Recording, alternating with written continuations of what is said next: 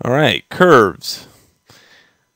Well, to do some cleanup here, basically what I did is I took and named all my objects. So a blade is a blade, and I can do this by going into the mesh menu and name it blade, collet, handle, and pommel. Whether those be real, as far as those names, you can name it ham, cheese, sandwich for all I care. But the fact is, I have some scene management here, and I can now shut them off in Outliner. Okay. I also have the curve. I'm going to get rid of this.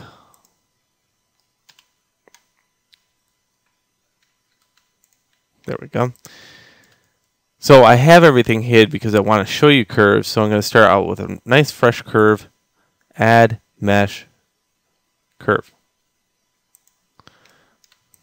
Okay.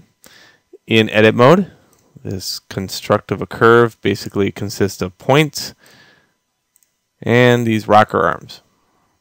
You can move the point around, and you can move the rocker arm around.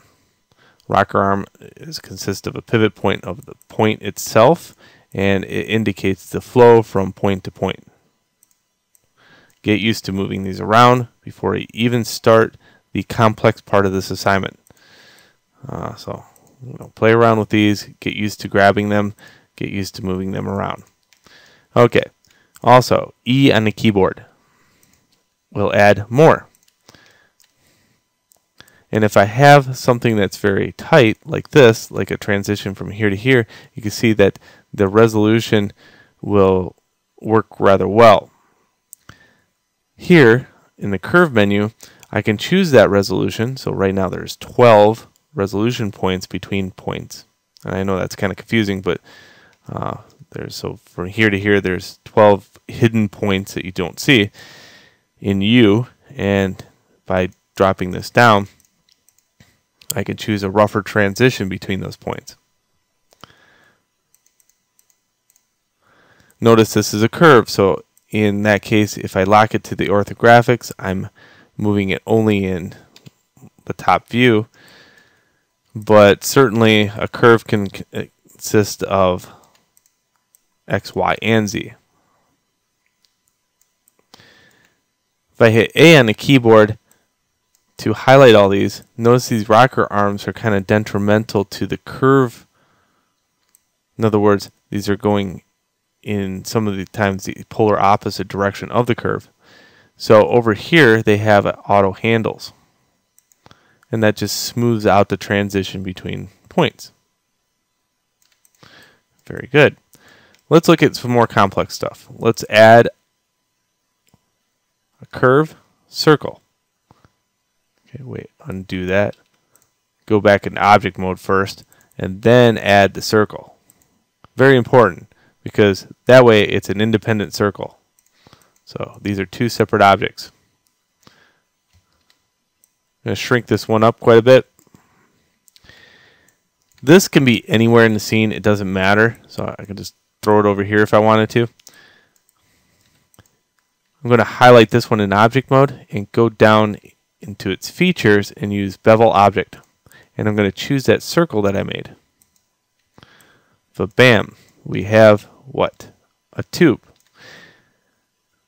And if we hit A on the keyboard, or tab on the keyboard, sorry, I can now go back into the edit mode and move these around. And you can see what happens when I move the rocker arms closer together. It presents a tighter fit. And all of a sudden, I got a kink. Another thing I like to show off is the wireframe. So go back to object mode and click on wire. So now you can see the resolution of it. And this resolution is pretty high. There's no doubt about it. That way it does support the transition of this. Well, how do I change the resolution? Very easy. Go into the curve, and you can see up above here I got the 9U. Okay, so you can see that's going to change the resolution based upon the curve's U point. Okay, how do I change the resolution going around it? Well, that is handling via this object here. So let me move this closer, and you notice it has a preview. If I lower this one down, you can see I get a much lower res mesh. So the combination thereof, the fact that this is a curve, it has a preview, this is a curve, it has a preview, it makes up this tube.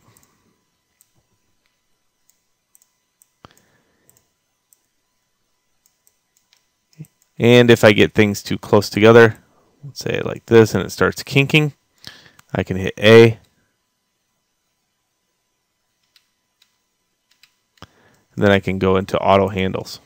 And you can see it kind of smooths out that transition and adds to the area that needs that transition to have more resolution in that area. Very cool stuff. Alright, so that's 101 of a curve. I wanted to cover that before we even climb into the next part, which is adding a rope to the handle.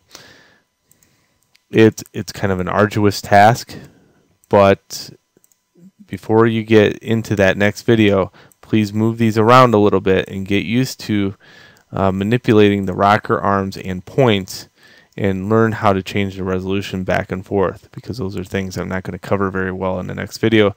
In the next video, I'm just concentrating on putting a rope around a handle. Alright, so let's move into that next video, and we'll see how that goes.